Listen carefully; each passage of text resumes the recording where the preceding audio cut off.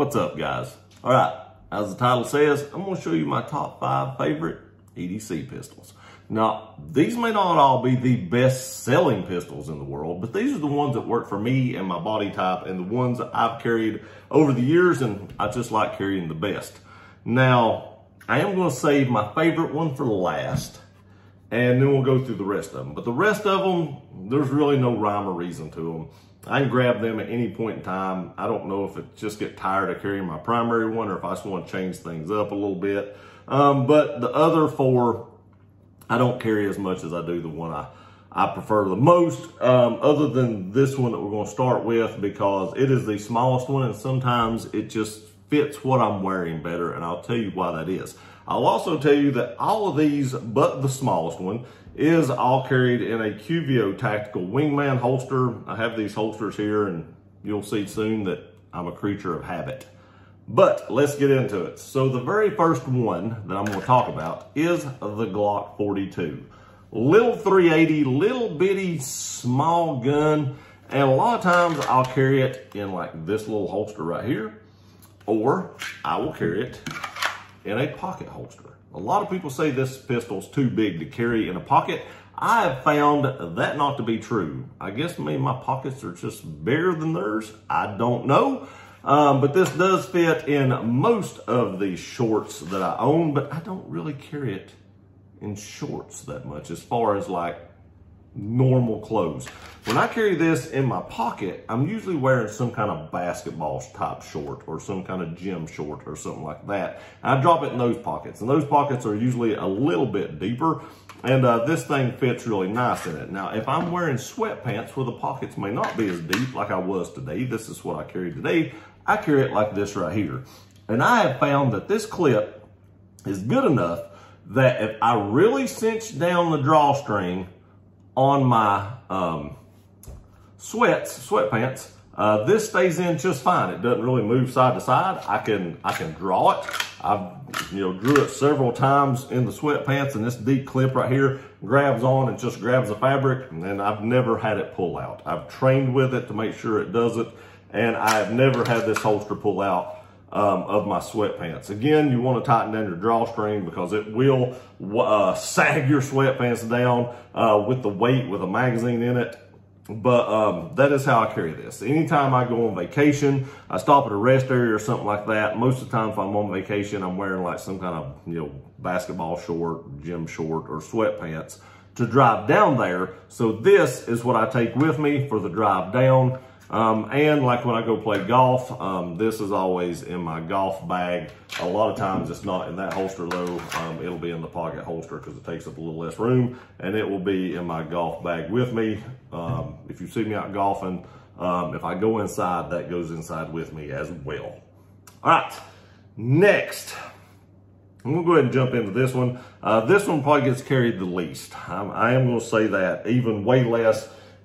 Actually, the Glock 42 is probably the second most carried gun that I carry, just because a lot of times I run out somewhere, I just have on gym shorts.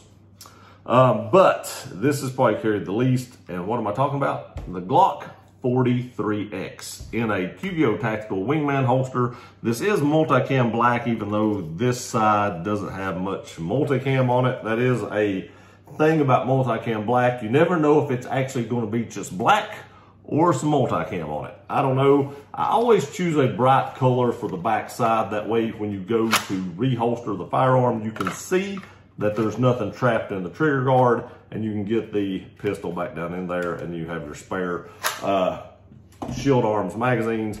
Here is the gun. This gun actually conceals really well. It points really well. The way I have the mag well on this, it actually aids me in getting the gun up to my being aligned. I don't know, without this, sometimes it's a little off when I pull it up, but with this mag well, it just seems like it just makes the pistol way more pointable for me. That Glock angle's a little weird. I've shot a lot of Glocks, but I've been away from Glocks for a long time now. I've said this many times. I think Glock is getting outdated, and they're just not staying up with the rest of the pack when it comes to pistols. But this is probably one of my favorite Glock pistols, just because it is so concealable. I do like my 17 better because I do like larger pistols overall. But just for the concealability, the Glock 43X is the way to go. And you can see how I have it set up right there. If you have any questions about anything you're seeing on this, leave them in the comments and I'll answer it. But since this thing actually started running Shield Arms magazines, I like it even better. When I first got the Shield Arms magazines, my guns wouldn't run them, and I don't know if they just got broke in or the springs of the magazines got broke in, but all of a sudden, it just started running it. So I do like this gun a little better, but it is probably the least carried gun on the table. But every once in a while, I do pull this out and decide, hey, I think I'm gonna carry that Glock today. All right. Next is probably the next least carried gun on the table, but I do carry this one, and I carry it more than the Glock 43X. And what is it? It is the Staccato C2. Again, in a QVO tactical, black multicam holster, wingman, with a bright back to it. And I do label all my holsters right there so I know what to go to when I pick them up. With the spare mag, I love the Staccato line. I love the C2. You can see how it's outfitted right here. If you have any questions about anything, you can ask me. But I do love the C2s and just the Staccatos in general. It is a little bit heavier. It is a little bit bigger. That's probably why it doesn't get carried as much as the next two. But sometimes I just like a little bit bigger gun, and I just really like Staccatos. So I bought the wingman holster for it, and it's a little harder to conceal because the grip is a little bit bigger. But if I'm wearing like a hoodie or something, I can conceal it pretty good. And in the wintertime, this does get carried every once in a while.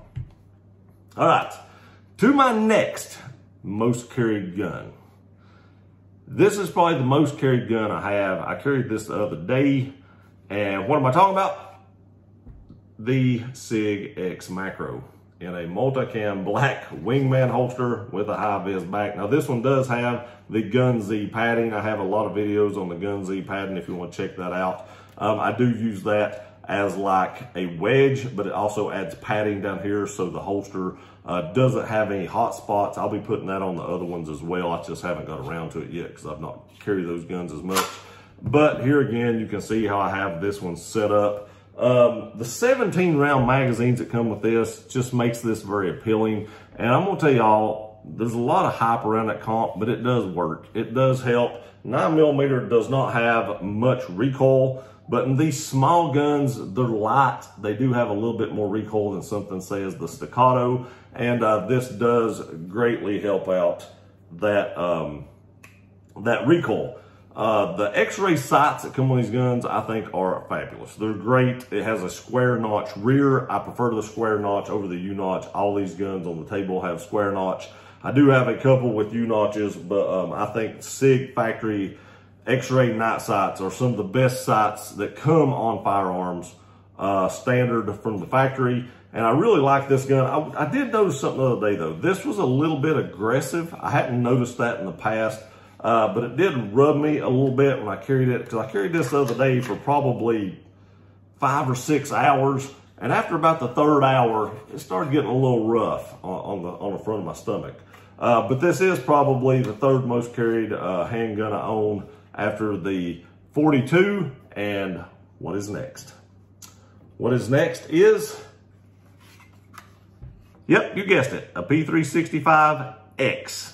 I'm gonna tell y'all this, most of the time when I'm carrying in clothes that's not like gym type clothes, I have some kind of a P365 on me. I have the Macro, I have the X, and I have a regular P365, and one of those are usually on me at some point in time. Again, wingman, QVO tactical holster, multicam black fabric, high vis, back to it, spare magazine, creature habit. They're all even the same colors except the back material. And here you can see how this one is set up. I do have the Wilson Combat grip module. This is the one that I built custom. I do have a video, I think it's on my other channel, other than the grip module of putting this together. You all did say that the X was better than the standard, because I did have a standard grip on this. And Wilson Combat actually contacted me and wanted to send me one of these for review. They were going to send me a P320 one, and I asked if I could have the P365 XL grip module to put on this so that I could test out your all's theory on the X. And I am here to tell you, you were correct. Just like in the other video where I showed you about installing this, you were correct. The XL grip module is way better. The way this is flared up, it just feels better. And this is my most carried EDC pistol that I own. The reason it has a threaded barrel, one is I can attach my suppressor to it. But two is you get a little bit more velocity out of that extra ½ inch right here. And if you're going to use a light, you might as well have a threaded barrel, because they're the same, almost, actually the light still sticks out further than the barrel does. So you're not really losing anything by by having this on here, but you do lose a little bit by just having a standard barrel. So I did swap that out for the true precision barrel, and this is my favorite EDC gun. It just melts away. The sides aren't as rough, let's say, as like the X Macro. This part is, and this part is way, I mean, this part's way more textury than the X Macro is. That stippling right there is aggressive. That's what I'm looking for, aggressive. But this part does not hit your skin, so you don't really feel that. There again, Studio makes some of the best holsters that I've ever used, and I have several more of these. And they don't give these to me. I pay full price. A lot of times I buy them on Black Friday because they give a big sale on Black Friday. And if I need a holster, then I usually wait till Black Friday and buy, you know, 1 or 2 of them. That way it doesn't hurt my pocketbook as much as it does if I don't do that, because these things are fairly expensive. I do like the metal wing better than the polymer because it's a little more rigid and actually pulls the grip in just a little bit better. But there again, normally if I have on street clothes, some kind of SIG P365 will be on my body somewhere. Let me know in the comments section what you think about my top 5 favorite EDC pistols. Let me know what your top 5 pistols are. I'm sure there's a lot of you out there that have different opinions. A lot of you all probably carried Glock 19s or SIG P320s, or even Springfield Armory Hellcats. I have one of those. It's not my favorite gun. But I'm curious to know what you all carry. Please leave that in the comment section below. Please like, share, and subscribe. I love you guys. We'll see you next time.